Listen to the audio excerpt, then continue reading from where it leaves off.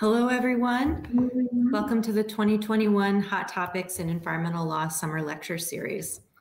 I'm Jenny Rushlow, Director of the Environmental Law Center and Associate Dean for Environmental Programs here at Vermont Law School. We're very pleased to welcome everybody here today. If you're looking for CLE credit, each talk is worth 1 CLE credit in Vermont, so please keep track of any talks that you attend for your records. We'll have time for Q&A after the presentation today, and you can type questions in the chat box at any point during the lecture. So go ahead and put them in there so you don't forget, and we'll get to as many as we can after the talk concludes. Today, we are very pleased to welcome Professor Delciana Winders. Professor Winders is a visiting associate professor of law and director of our Developing Animal Law program here at Vermont Law School, which is a very recent development, and we're very excited to welcome her to VLS. Professor Winders joins VLS from Lewis and Clark Law School, where she directed the world's first law school clinic dedicated to farmed animal advocacy. Her primary interests in her work and scholarship are in animal law and administrative law.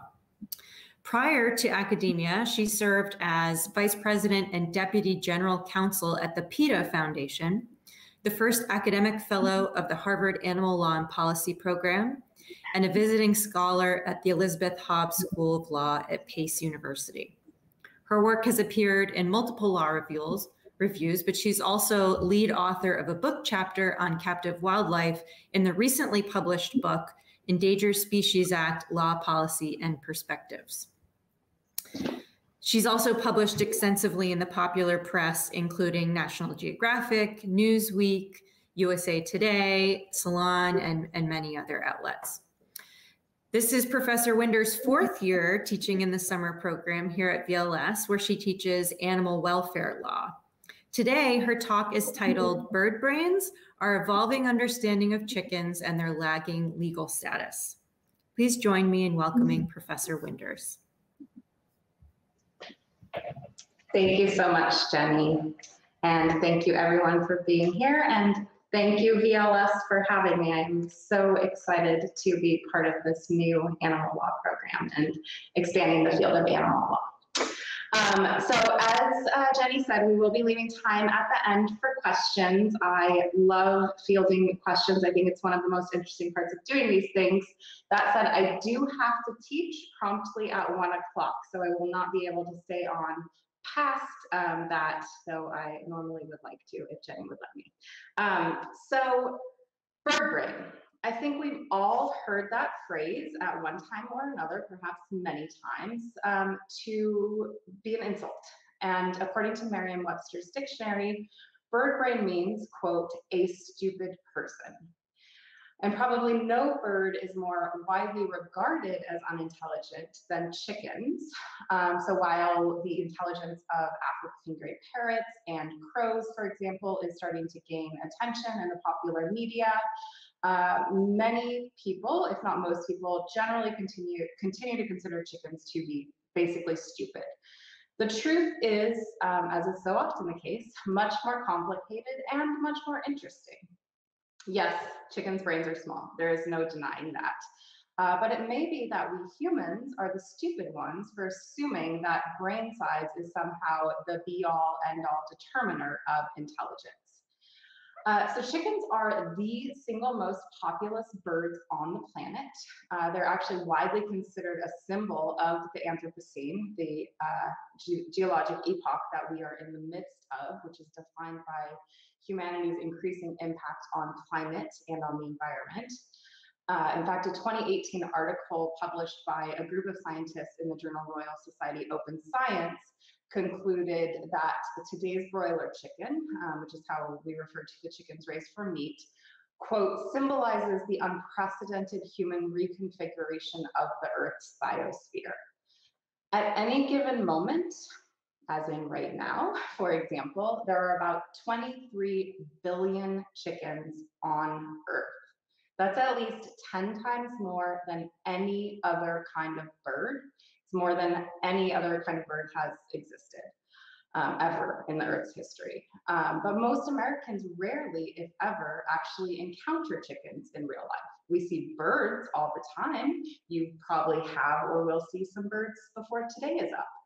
You probably have not seen chickens. Maybe a few of you have backyard chickens, or your neighbors do, but most of us do not encounter chickens regularly, despite the fact that they are really everywhere. So despite their prevalence, the public really knows very little about chickens. And what we do know, or what we think we know, is often quite wrong. So today what I'd like to do is dispel some widespread misconceptions about chickens, sharing a little bit of a growing body of peer-reviewed scientific literature and what it's teaching us about these remarkable animals. And then I'm going to talk a little bit about the conditions that these animals are kept in. And I will warn you now, it is upsetting.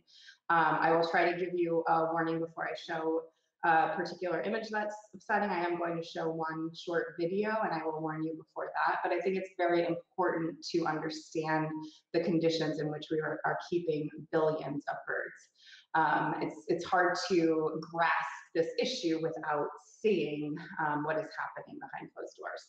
I'm avoiding showing you some of the most gratuitous routine practices, because that seems like a contradiction, gratuitous and routine. Some of the really cruelest practices that nevertheless happen every single day to many, many animals. And then of course, we'll talk about the role of the law in all of this, because we are, after all, at a law school. So starting with a little chicken history. Chickens descended from wild jungle fowl in Southeast Asia, and we don't know for sure how long chickens have been domesticated. It's believed to be at least 6,000 to 8,000 years, but it's possible that it's as many as 58,000 years. Physically, today's chickens look very different from their wild counterparts, and we're going to talk about that very shortly. But I want you to understand first that psychologically, mentally, chickens are still very similar to their ancestors. There is no evidence that their cognitive or perceptual abilities have been substantially changed by the domestication process. And that's because our manipulation of chickens, unlike, say, dogs, has really focused almost entirely on their physical characteristics, not on their personalities and adapting those. So as Dr. Lori Marino summarizes, both domestic chickens and wild jungle fowl tend to preserve social groupings of one dominant male and one dominant female, subordinates of each sex, and chicks, all occupying a home range during breeding season. And then within that home range, they have regular roosting sites, including high up in the branches of trees. And a lot of folks are surprised to realize that if given the chance, given the opportunity, domesticated chickens will still roost very high. Growing up, we had some chickens who were way up high in the eucalyptus trees. So that drive is very much still part of these animals. Their diet, again, both wild and domesticated, is highly varied if given the opportunity. It ranges from berries and seeds to insects and even small invertebrates. So in natural conditions, chickens will spend between half and 90% of their time foraging. So they'll peck more than 15,000 times a day. So it's a very important genetically driven behavior for chickens. They also sunbathe, they dust bathe, and these are, again, deeply genetically ingrained behaviors. As the group United Poultry Concerns explains, even on wire floors, their need to dust bathe is so strong that hens will go through the motions of dust bathing, which is the hygienic equivalent of a water bath or a shower for human beings. If hens are given access to litter material, earth, straw, peat, or sand, they do it over and over again. Biologist Marianne Stout-Dawkins explains that if hens have been kept all their lives on wire floors with no sight or contact with anything that could be scratched or raked over, they're suddenly, at 4 months old, given access to, say, wood shavings or peat, they, even though they have never seen such a thing, never been taught such a thing, they have a very immediate and strong preference for that type of substrate over the wire substrate, and they will dust bathe, they will eat peat, and they will scratch with their feet. But it's not just that they have these behavioral drives. I think as folks who've actually spent time around chickens will tell you, and science is now documenting, they're intelligent, sensitive, emotional animals. So just to give you a few examples, scientists have mapped the neurological pathway of sadness in chickens using functional MRI. And this pathway is actually nearly identical to that in guinea pigs and very similar to humans. They have shown that a mother hen has empathy for her chicks. So if she sees her chicks being exposed to situations like a puff of air, she'll have physiological reactions that we know to be indicative of empathy. They're capable of basic arithmetic. Some other statements from scientists, Dr. Leslie Rogers states, quote, "It is now clear that birds have cognitive capacities equivalent to those of mammals, even primates." Discovery magazine noted, "Chickens do not just live in the present, but can anticipate the future and demonstrate self-control, something previously attributed only to humans and other primates." And then last, Dr. Bernard Wallen, a professor of animal science, very well regarded, says chickens are complex behaviorally, do quite well in learning, show a rich social organization, and have a diverse repertoire of calls. Anyone who has kept barnyard chickens also recognizes significant differences in personality. And then just one more sort of trying to capture all of this. This is from scientist Carolyn L. Smith.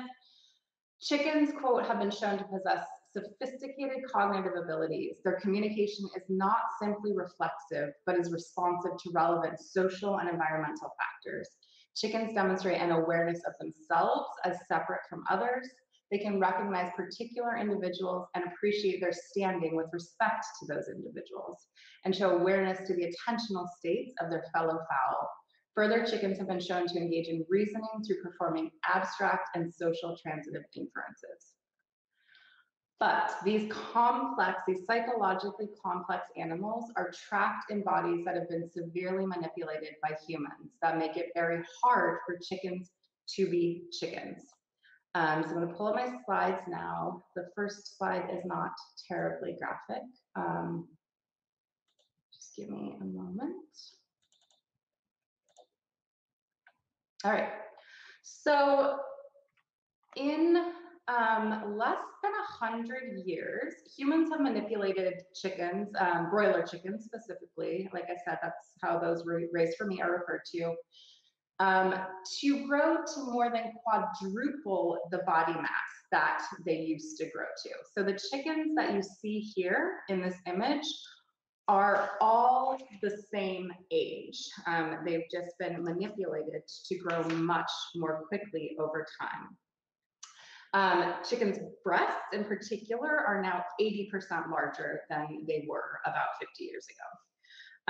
This process was initiated in the 1940s through a program, believe it or not, called the Chicken of Tomorrow.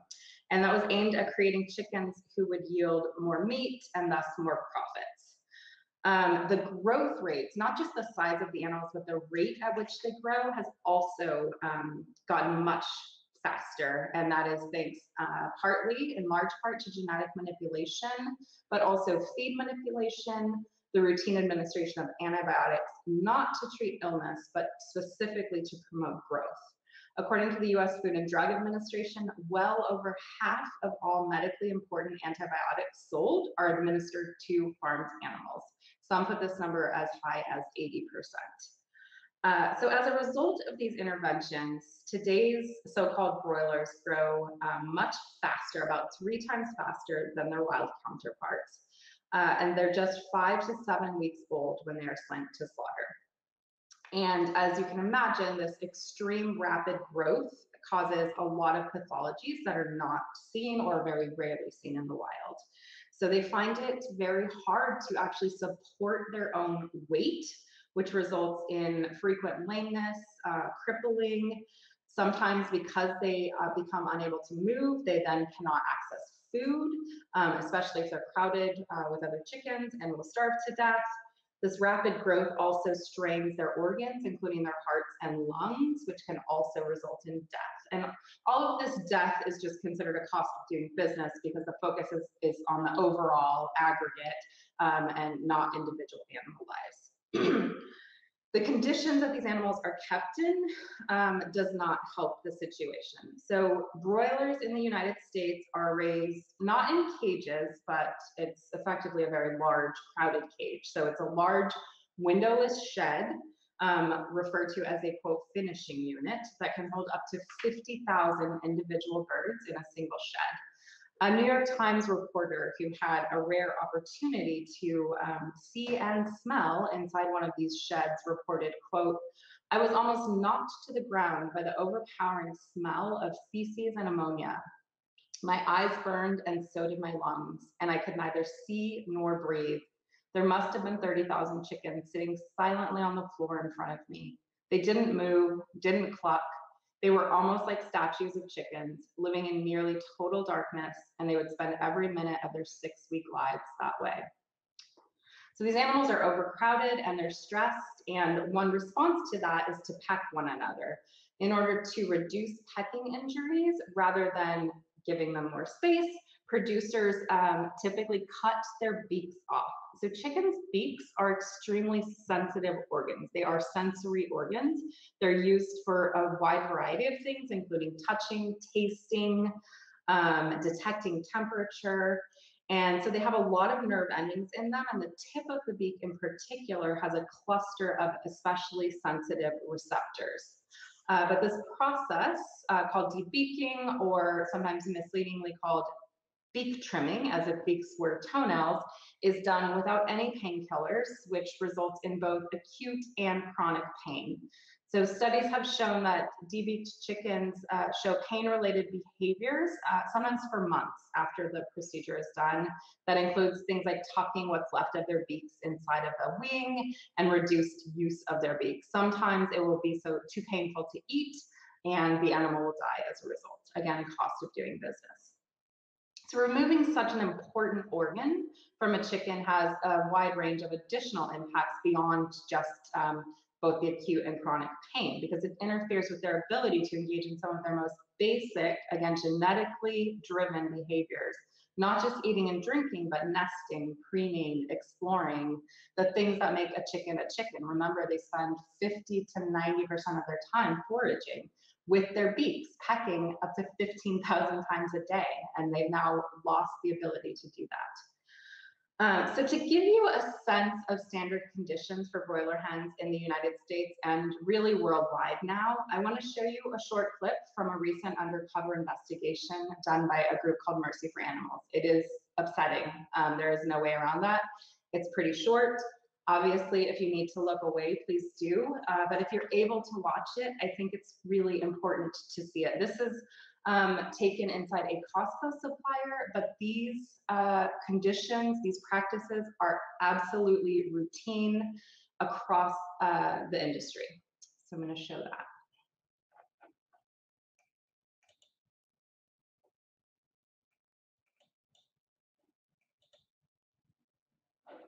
This is Costco chicken.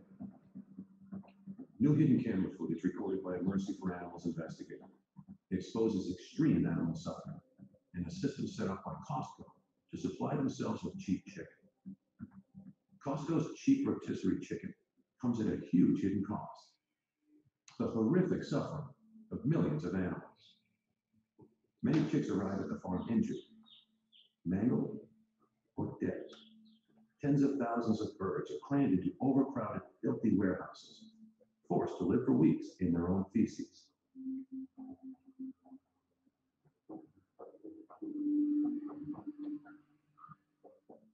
But the worst cruelty is the chicken breeds Costco uses. Costco chickens are bred to suffer. They grow unnaturally large, unnaturally fast.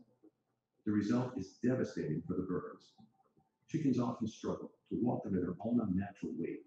Some birds flip over due to problems caused by their fast growth. They are trampled and injured by other birds. They can't get up because their legs are too weak. Their size makes moving uncomfortable, so the birds spend most of their time sitting. The litter causes red and raw burns to their skin. Some can't even make it the short 6 weeks to slaughter.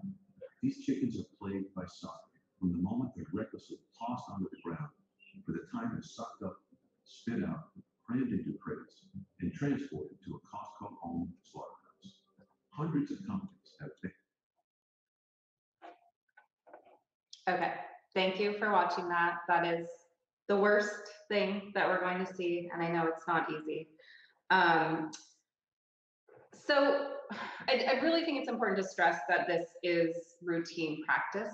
As people start to become more aware about how animals raised for food are treated, I increasingly hear from folks that they only purchase so-called humane products from so-called better welfare facilities. And I know the Center for Agriculture and Food Systems here at BLS is doing really important work around labeling. But the really important thing to know is that analysis has found that 99.9% of all chickens raised for meat in the United States are raised in these sort of factory farm or industrial, CAFO, or whatever you want to call it, conditions. These are the practices that dominate the industry. And I, in my own analysis, and also the USDA's Office of Inspector General has documented that the agency routinely approves labeling claims about animal raising without any evidence whatsoever to document those claims. So be very, very careful about labels. So what about chickens used for eggs? A lot of folks don't realize that we use two very different types of chickens for meat and eggs. Each is extensively manipulated to maximize production, one for eggs, one for meat. As a result, egg-laying hens don't produce particularly good or particularly abundant flesh. And of course, only females lay eggs. So this means that we have a surfeit of male chicks born to egg-laying hen breeders every single day in the United States. They are not useful for producing eggs, and they don't produce good meat. So as soon as these babies hatch, they are discarded, typically by maceration, being ground up alive. And I am sparing you that footage. You are welcome. So every year, as many as 300 million male chicks are culled by the egg industry in the United States alone. Worldwide, that number is 6 billion, more than 6 billion. You should note that many backyard birds come from the very same hatcheries that are engaging in these practices. They also do use male chicks as packing material when they ship backyard birds via snail mail, which is allowed by the US Postal Service. So the females who are spared, perhaps not, are also kept like broilers in very crowded conditions, but they are kept in cages, which are called battery cages. And these do not even afford the animals space to spread their wings, to turn around. You can see a picture of pretty standard battery cage conditions here. The wire can chafe their skin, it can rub off their feathers, as you can see in this image, it can cause foot problems. These hens are debeaked, just like the broilers. They also very often suffer broken bones because they have osteoporosis, because they are laying eggs so frequently and the calcium for the eggshells is being taken from their bodies, from their bones. When these animals stop producing so frequently, just after a year or two, they are then slaughtered. Though often not before one last shock to their system in a process called forced molting, which is intended to jar them into another round of plentiful egg production. So this practice, which is routine in the US still, involves starving the hen for a week or two until she loses about 30 to 35% of her body weight, which causes her body, including her ovarian function, to shut down. Light availability is often manipulated during this time as well, so the animals are exposed to prolonged periods of either dark or light. And then once normal conditions resume, if the process is working as intended, the hen will resume productivity for about another 8 months. Some hens endure this process for 2 or even 3 times before they are sent to slaughter. And similar to broilers, analysis has found that 98.2% of all chickens raised for eggs are in these factory farm type conditions. So the last chapter of chickens' short lives, whether they're broilers or egg-laying hens, is in the same place at the slaughterhouse, and it's grueling. The broilers, because they aren't caged, have to be rounded up, and this is done by workers who are called catchers, and they round up and crate more than 6,000 birds in an hour. Obviously, no time for careful handling at that rate. Bones are routinely broken. One industry study found a, quote, unacceptably high rate of both freshly broken bones as well as healed bone breaks at slaughter. There are more bone breaks that occur at the slaughterhouse in addition to those that happen during catching. Once they arrive at the slaughterhouse, they are dumped onto conveyor belts and then very fast moving process, picked up, turned upside down, shackled by the legs by workers. They're often struggling, as you can imagine, and so it makes this process very difficult for the workers.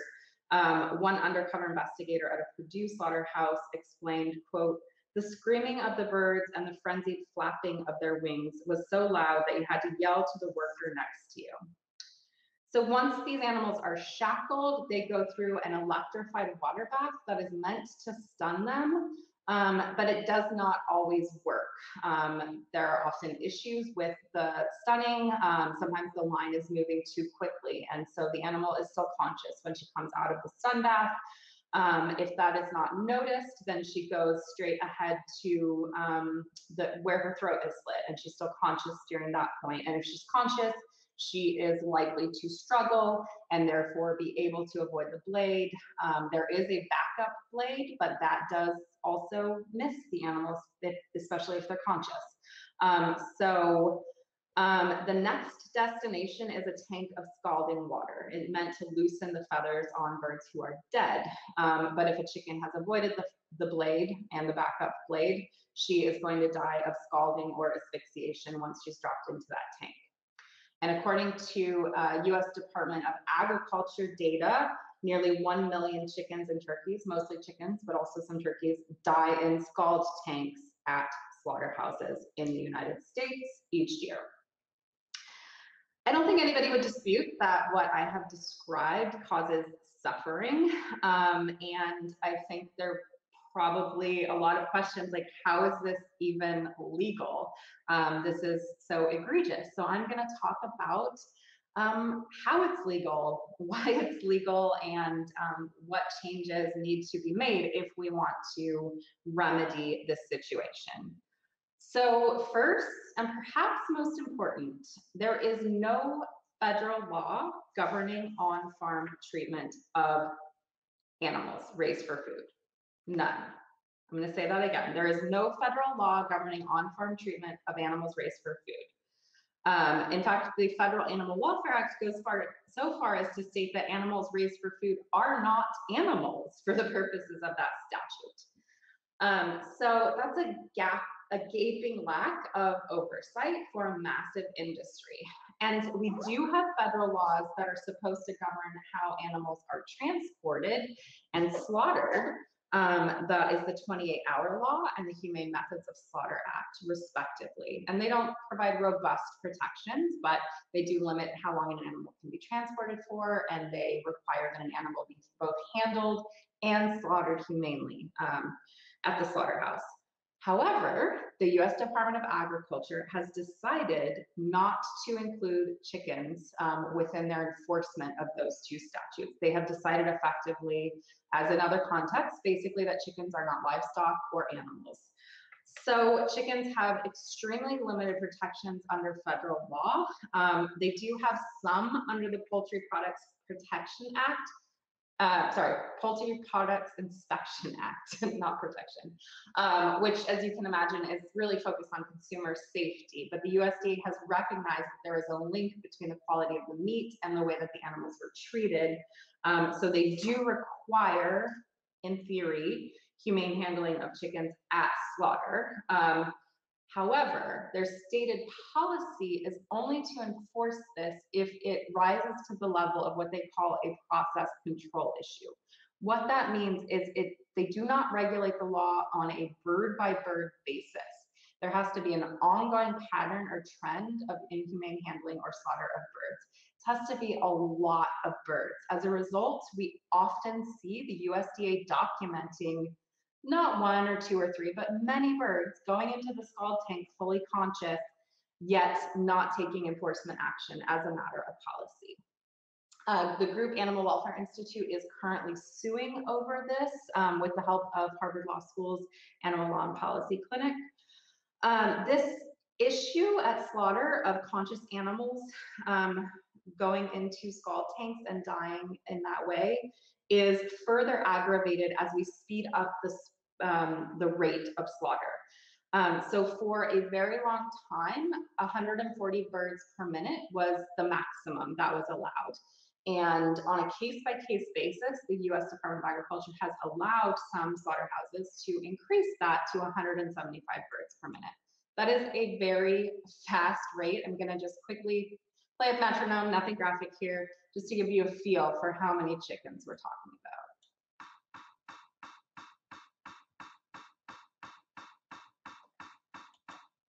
That's a lot of chickens, very, very fast. Not hard to imagine that it's more difficult to ensure that they're properly rendered unconscious and handled humanely when you're operating that fast. So the USDA has been gradually over the years under a waiver program been allowing select large slaughterhouses to increase their speed to 175 birds per minute. In the midst of the pandemic, they issued an unprecedented number of these waivers. So you can see a list of all of the ones that were issued in April 2020. And this was at precisely the same time that slaughterhouse workers were being disproportionately hit by COVID-19, very high rate of them becoming sick and even dying. And the companies were taking out full-page ads saying things like, we need to supply our families in America. We have a responsibility to feed our country. Basically instilling the notion that if slaughterhouses could not stay open, despite the risks, the very real risks to workers, we would be facing supply issues here in the US. And that was also used as a justification to try to speed up these slaughter line speeds.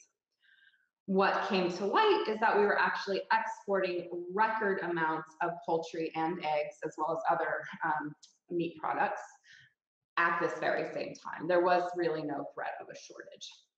Nevertheless, they did press for these faster line speeds and they got it. And then immediately after the last election, so early in November 2020, the USDA submitted to the Office of Management and Budget a proposal to basically allow all chicken slaughterhouses to increase their line speeds to 175 birds per minute.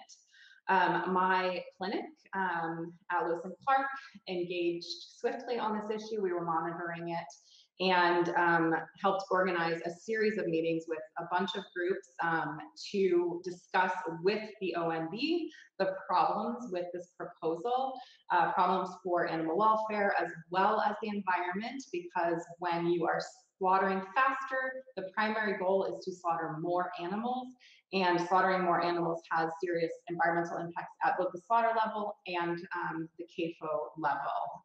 There's a huge amount of water usage and other resources and pollution. Other groups engaged as well. It's really amazing coalition work happening among animal protection, environmental, worker, consumer, and other groups. And that proposal was ultimately withdrawn. However, it does remain on the USDA's regulatory agenda. They indicate that they still do intend to increase chicken slaughter line speeds. So what about state law? That is basically the situation on the federal level. No oversight of how animals are treated on the farm. USDA has opted not to extend transport protections to chickens. Slaughter protections are very minimal and basically being reduced due to pressure from industry. So at the state level, unfortunately, they are not filling that void left by the lack of federal oversight. There is no regulatory regime that inspects factory farms. Most every industry has some sort of licensing and inspection regime. They need to meet minimum standards, and if they cannot, they're not allowed to continue to operate. We don't have that for farmed animals. Instead, what we have are criminal cruelty to animals laws, which are a really ineffective way to regulate an industry. For a large variety of reasons. There are no inspections, for one, so you are relying on evidence that is brought forward by whistleblowers or undercover investigators, both of whom are risking increasingly more because there is legislative backlash to try to reduce evidence that's coming out of these facilities. Under a criminal regime, you also have very high burdens of proof. You have mens rea requirements. You have prosecutorial discretion. It's just layer upon layer upon layer, which makes it exceedingly unlikely that any repercussion is ever going to follow from cruelty to animals on farms, unless it's truly egregious.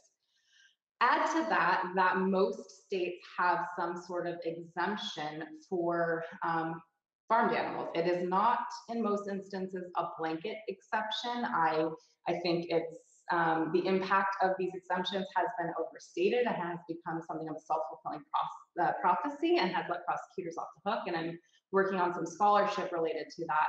But it does remain that adds a significant additional layer and hurdle to enforcement. Typically they're pretty broad, so it's it's different in every single state, but something like a common and accepted husbandry practice. But sometimes they're really, really broad, and Oregon, I think, is particularly bad for chickens. So Oregon exempts commercially grown poultry unless gross negligence can be shown. So for this particular category of animals, there's an even heightened burden.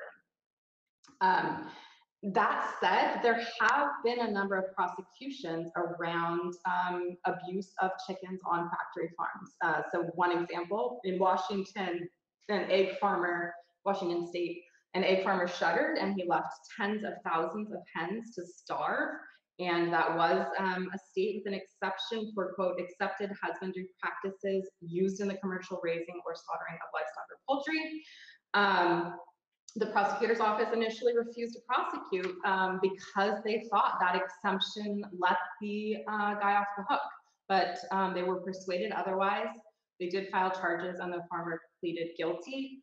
Another case, I believe this one was in New Jersey, 2 live hens were discarded on a pile of dead birds. I also have seen the USDA document that pretty routinely and not do anything, but in this case, there was an investigation and there was a common farming exemption in place. I think it's arguable that that is a common practice, but the defense did not invoke the exception.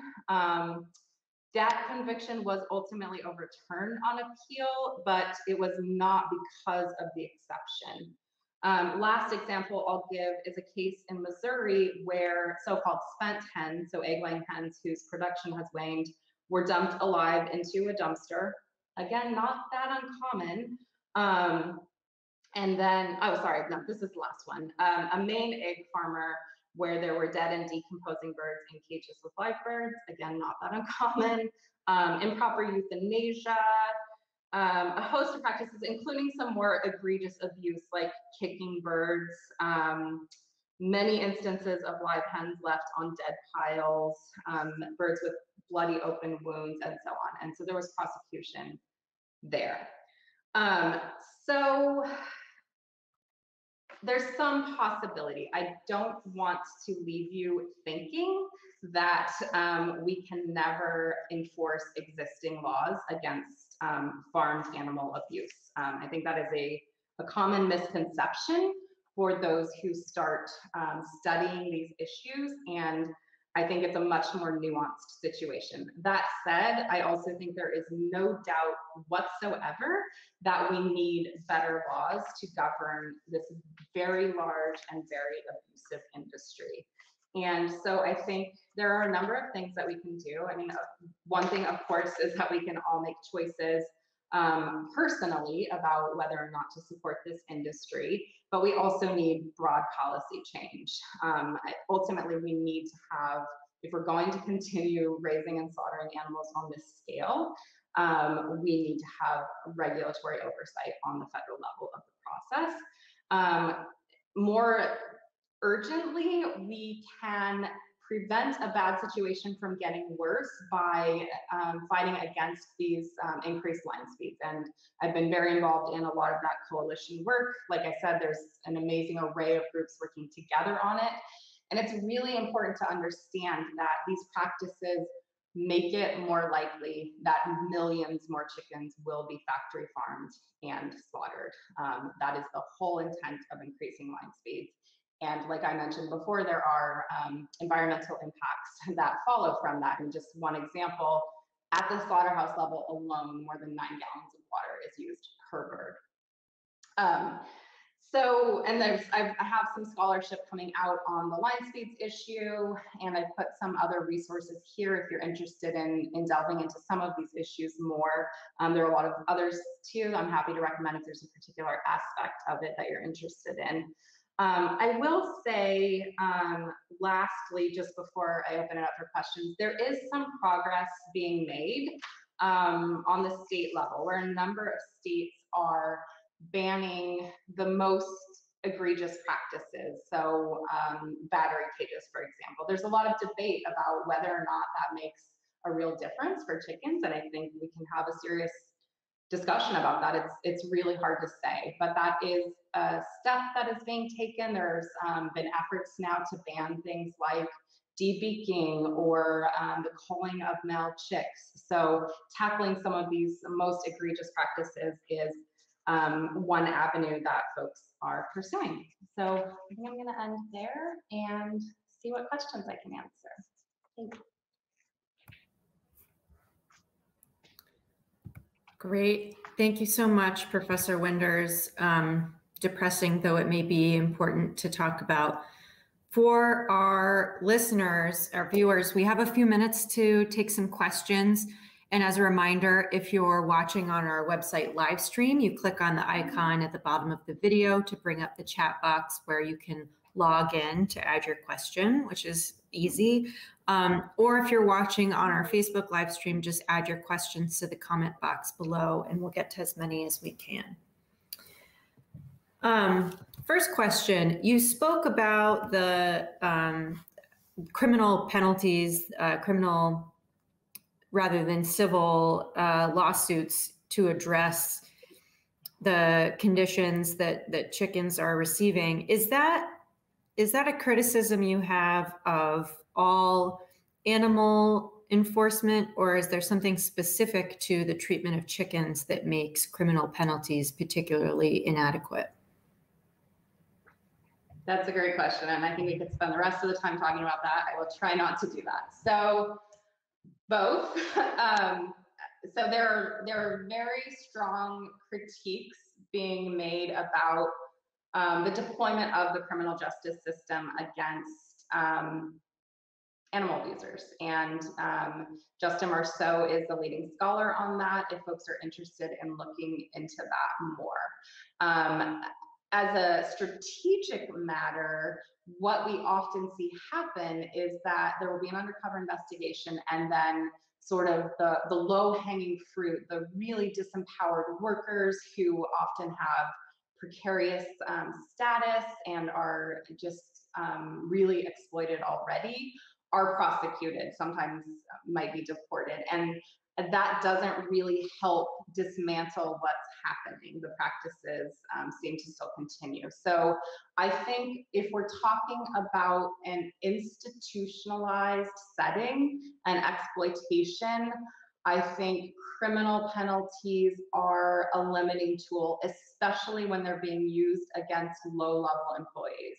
If we want to start talking about prosecuting CEOs or something like that changes the terms of the discussion. But ultimately, I think we need to be looking at mechanisms like taking licenses away, disenabling them from continuing to engage in these practices, because really the goal is to stop the abuse, not just put yet another person in our prison system. If chickens aren't animals or livestock, what are they, and why do they receive less protection than other animals under federal law? It's a really, really great question.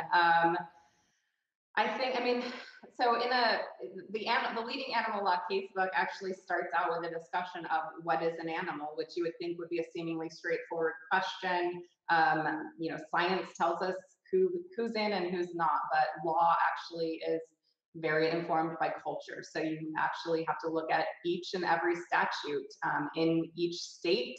A certain type of animal, perhaps a chicken. There have been cases where it's argued that chickens are not animals. So they end up looking at legislative history, historic notions of animals. So, I mean, my position is that they are animals and they are livestock within the meaning of the existing Humane Methods of Slaughter Act and the 28-hour law, and the USDA has the discretion to apply those laws to them, and should perhaps under this new administration exercise that discretion, because it is the vast majority, well over 90% of all land animals that we raise for food. So right now they're occupying sort of a nebulous, overlooked space, and that's part of my intent in giving this talk, is to get us thinking about this huge number of animals who are being unattended to.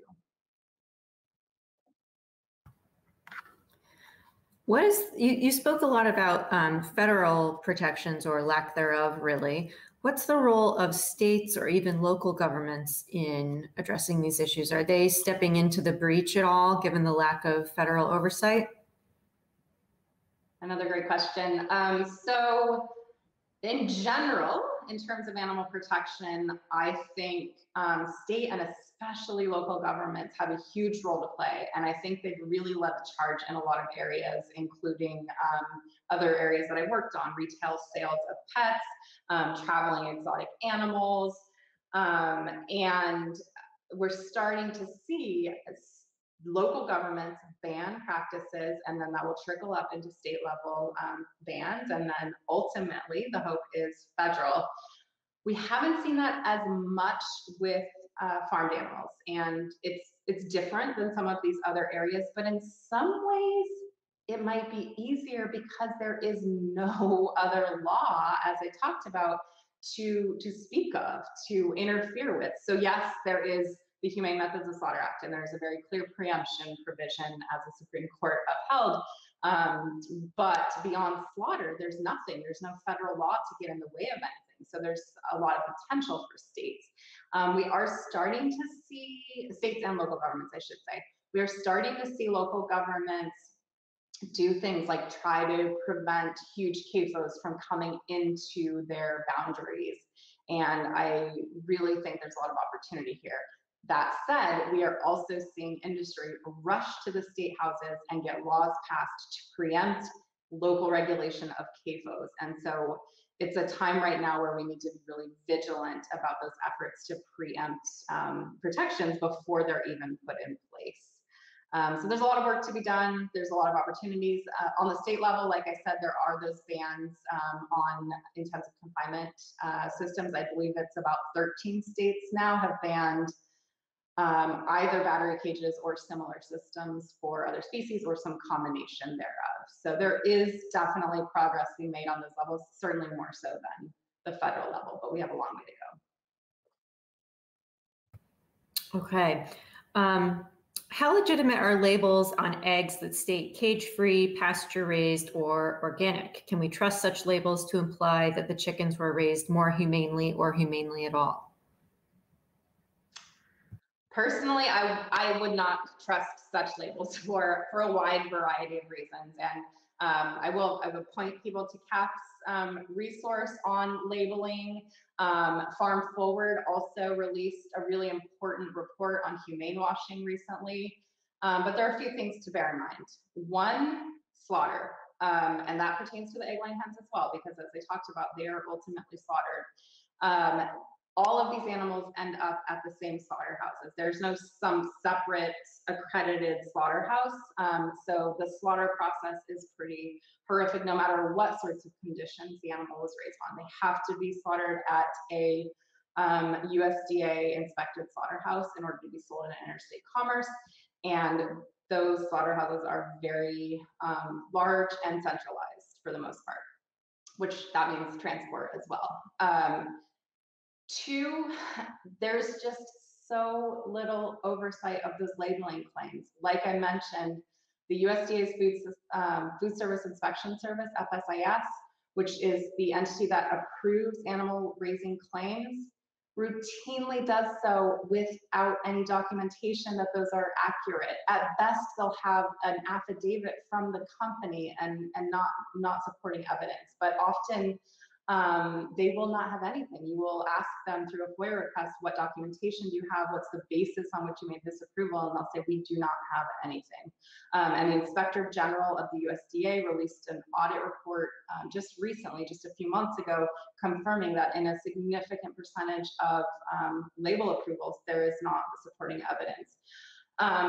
Lastly, I mean, even where you have a system like organic and they're supposed to have access to the outdoors, it's been documented that there will be a very small opening to the outdoors for a large number of animals that's only open sometimes, for example. So it might mean something, but the odds are not good. I would be very wary.